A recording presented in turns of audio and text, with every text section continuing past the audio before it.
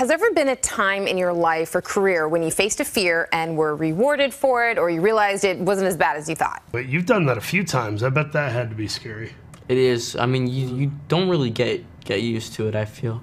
I don't think you should get used to it. I feel like that kind of nervousness kind of helps the performance sometimes. Totally. But, I mean, yeah, for me it was wonder. I was really nervous going into that because of all the prosthetics. It was pretty heavy stuff, but I think in the end it really paid off and almost helped my performance in the end. Do you have an irrational fear even now as an adult? Like, I know I'm still afraid of elevators.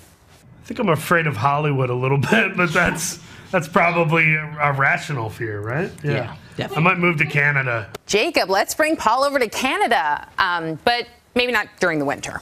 No, way too cold. You guys have heating. You have universal health care. We do, it's true. I know there are rumors about you starring in Quentin Tarantino's upcoming film. I know you can't say anything. I just want your take on Tarantino doing his final film. Wow. I mean, I hope he casts Jacob Tremblay and Paul Hauser. That's all. yeah. That's all That's I think so about true. it personally. Listen, I want this for you. I love his movies. Yeah, I can't wait to see it. That's cool.